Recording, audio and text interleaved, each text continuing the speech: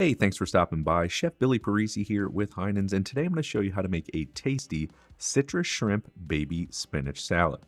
The first thing we need to do is start off by making that shrimp. So we're going to add some olive oil to a sauce pot, followed up with some of Heinen's fresh squeezed orange juice. Next, we're going to add in some finely minced garlic, some chopped fresh parsley. We're going to add in the juice of one lemon. If a seed gets in there, don't worry. And now what we want to do is give this a quick whisk and then bring this mixture to a boil over high heat and reduce the amount of liquid by about 1/2, which takes about 7 to 9 minutes. At this point, we're going to add in some shrimp. I'm going to be using 1620 cooked shrimp, which I got right from the Heinen seafood department. It is always available. Pour it right in there along with some salt and fresh cracked black pepper. Remember, the shrimp is already cooked, so all we want to do is heat it up. So after about 1 or 2 minutes, it's done. Let's simply set it to the side to slightly cool.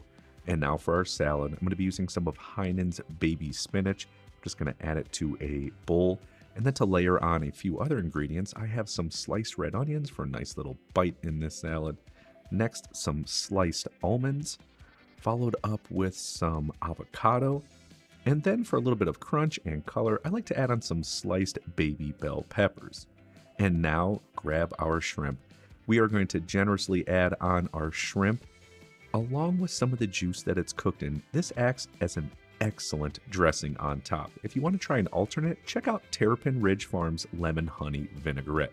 This salad is so flavorful, you will absolutely love it.